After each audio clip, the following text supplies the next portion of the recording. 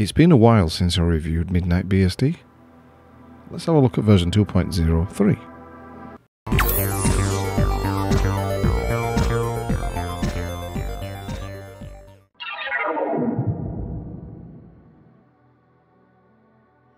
Right, we're going to test this on my usual test machine. Booting into MidnightBSD, let's see what we can find.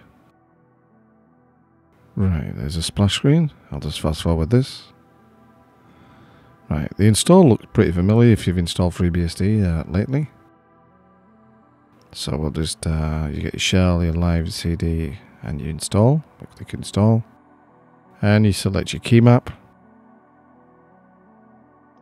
United Kingdom in this case. If I can find it, there you go. And continue, and host name, I'll just put test. The lib32 and imports is selected. I think that's all. We might select source. We'll go for auto ZFS. Just change it to Stripe. Select the install. There we go. We'll leave everything else as default. And proceed with installation. And yes. So it's pretty straightforward so far, like that. MidnightBSD is marketed, well, it's promoted as BSD for everyone. We'll see. New password, that. Go through this. Like I say, if you've seen me install FreeBSD before, then all of this will be pretty familiar. Country, region, and time and date. Now this is unusual. A lot of these are pre-selected. I wouldn't have them all automatically selected by default, but like I don't need that one doing. Multicast DNS I don't need doing. Power D, I don't need that. Let's say multicast DNS I don't need doing. I haven't got Apple devices or anything that I want to send to. I'm going to enable some of these and add users. Right, it's all done. We just need to reboot the machine and we shall see what happens next. Previous review of this didn't go too well for me, so we'll see. Right.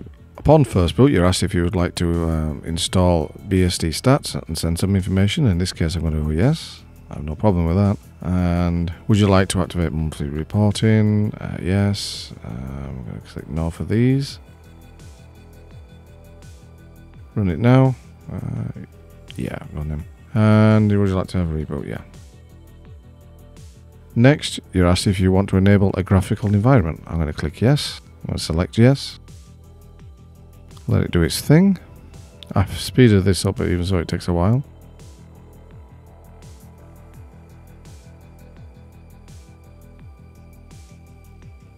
After it's installed, it suggests a restart to enable the graphic login. So we're going to restart the machine. So it's going all well so far. We'll see if we can get this part up and going.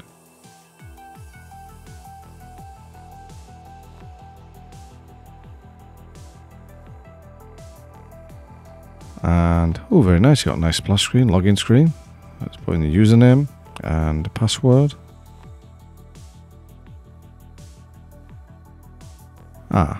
Failed to execute login command. And doing a quick search on the internet reveals that this bug has been in since version 2.0.1 and it hasn't been fixed yet. So we're going to have to do things the old-fashioned way. I'm going to have to go into the system and create or edit the .xinit.rc, and we'll just have to manually put in a graphical interface. In this case, it's Motive Window Manager because it's small and it's easy to install. And I've already previously installed that off camera.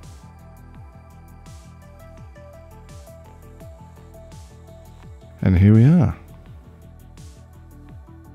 So it's working, and I'm just going to reboot to make sure that we can actually go into it and do it this way.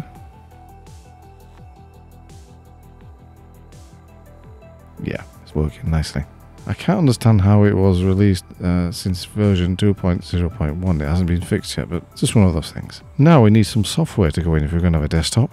And I would suggest we have a look at Firefox. I don't know what version it's going to be. Ah, right, version 80. So it's about 6 revisions or maybe 5 revisions behind. So we start Firefox. Ah, okay. Let me have a quick look and see what the solution is.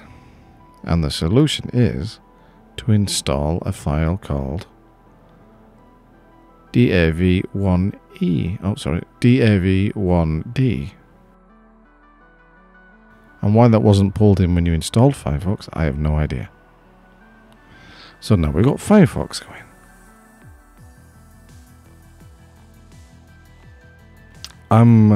This is this is a condensed video. And a lot of work went into getting this installed so far, so it's a little bit tiring. No thanks on that. I'll just search for RoboNuggie on YouTube. I'll say everything does feel fairly speedy, whether that's to do with Motive Window Manager or the OS, I'm not sure. Everything works. It's all very nice. Go to Google and set that as my default window manager.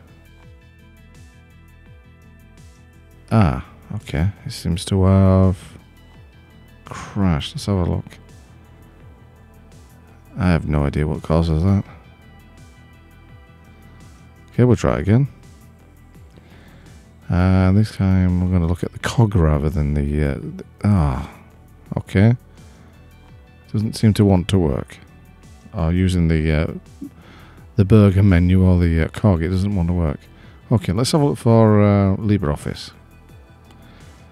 There's no LibreOffice, especially in the ports anyway. We'll search for Firefox. Yeah, search for Firefox, that's alright. We've got user end ports and see what's in there. Okay, we've got quite a wide selection, but we'll go have some specifics. Yeah, there's no LibreOffice. There's Linux OpenOffice 3, Abbey Word, and that's about it. I get it, maybe. Okay, let's have a look for some window managers, see what available we can have as desktops. Well, there's no KDE or GNOME or Mate. Do you know, there's not a right lot of choice. There's XFCE, which I think we should have had automatically when we chose to have a graphical environment.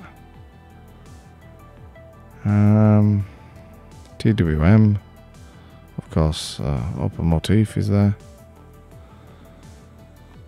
Well, it's not there, but you know, we installed it. ISWM. I hate to think what actually version that is. Ah, okay. So far we haven't got a lot of choice for Office programs. Desktops or in graphic environments are pretty limited.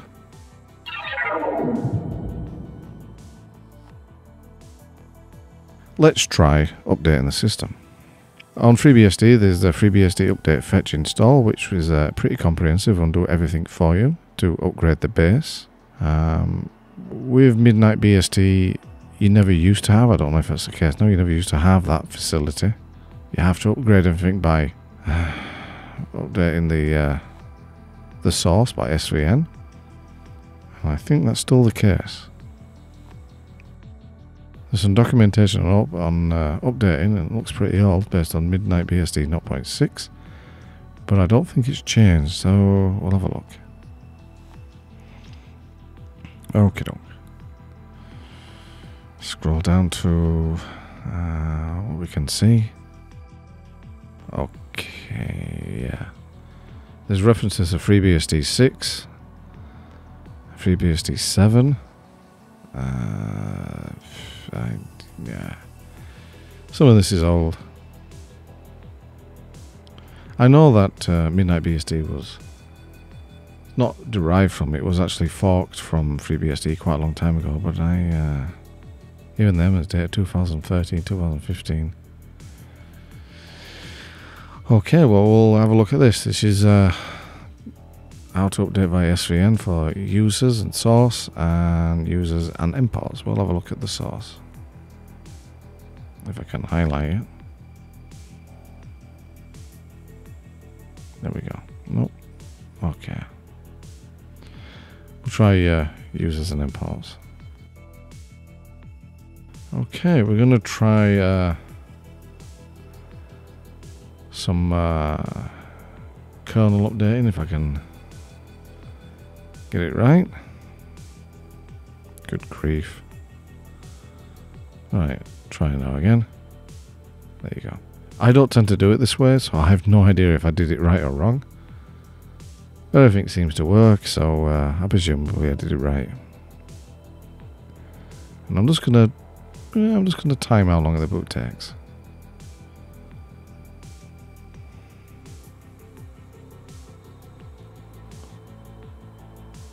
I think it was 39 seconds with GhostBSD. We'll see how long this one takes.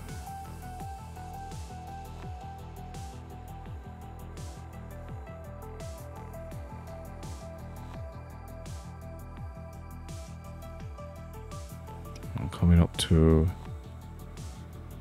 GhostBSD time.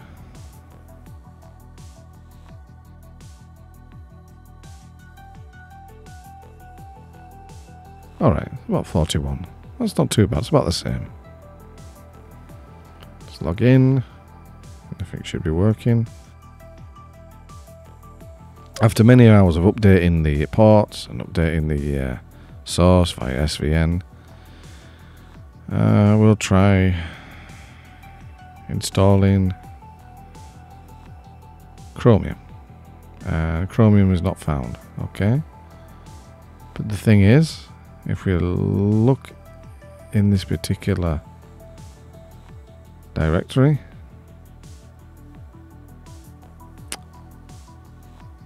Chromium, we're going to scroll up a bit more actually. Chromium is there. So you can't install via imports even though it's listed. No. Where is Chromium? And there it is. But you can't install it. So yeah, I'm reaching the end of my patience. Not mean to be cruel, but you know, this is not a BSD for everyone. It really isn't.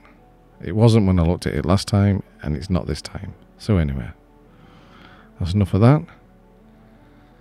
I spent a good few hours on this. It's condensed into a small video, but really a long time looking at it.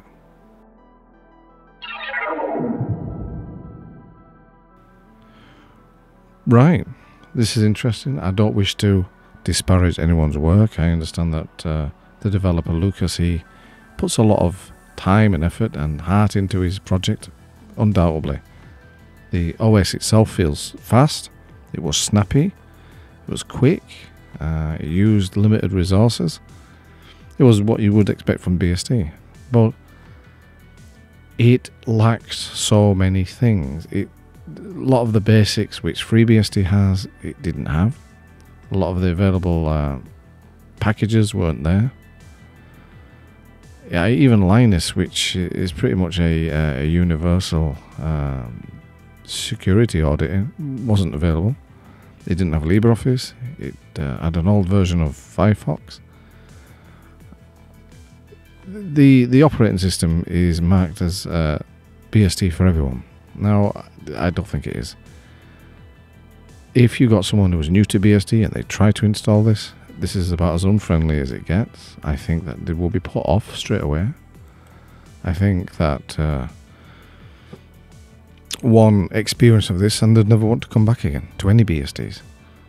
I think FreeBSD is now at a point where it's just really easy to install and everything's there. There are a lot of derivatives like GhostBSD and Hello System and NomadBSD, which fill the out-of-the-box experience. So where does that leave MidnightBSD? Well, I want to like MidnightBSD. I think the more BSDs we have that fulfill a specific niche, unlike Linux where there's copies upon copies and the only differing thing between them is that someone's designed a different wallpaper. I think with BSD, with FreeBSD based OSs, they have to have a reason, and I don't know what reason MidnightBSD's got. It's not for everyone. I want it to be, and so does the developer, but he's got a lot of work to do on it. And if it was aimed at, say for instance, other developers, or if it was aimed at people who like to roll up sleeves and really make a system from scratch, then I think it would be okay. But it's not for everyone. And I know it's a fork rather than derive. There is a difference. And to me, I don't understand why we do that. I mean, DragonBSD did that many, many moons ago, and they're very successful. I don't understand why you would fork and then try and reinvent the wheel. To a certain extent, that's what he's doing. He's doing it, but it's very slow. I mean, it is an improvement over the last version 1.1, which I looked at a couple of years back. Now at version 2.03, and there are some of the same bugs there. I don't want to besmirch anyone's work. I know a lot of time and effort goes into it. It's like, I mean, it's not nice when you work hard on something and then somebody criticizes it for no reason. But I just want to show that everything from the initial install not working, Firefox crashing because it didn't have the right packages installed with it, to not having LibreOffice, to not having really any other desktops that mainstream. It's just, it's too much. It's too much hard work. And I know that sounds daft, because you have to put a little bit of hard work into FreeBSD if you want to build up your own system. But you know that with FreeBSD. And when you do build your own system, it works. It's very much a build it yourself, or build your own, or make it your own. With MidnightBSD, I don't think that applies. I think you would you'd expect it to work out the box. It doesn't. Then you perhaps expect to make it your own, but you can't. Anyway, this was my second try at MidnightBSD. I don't suppose that I'm on the developer's Christmas card list anymore. Anyway, thanks for watching, and I'll catch you next time.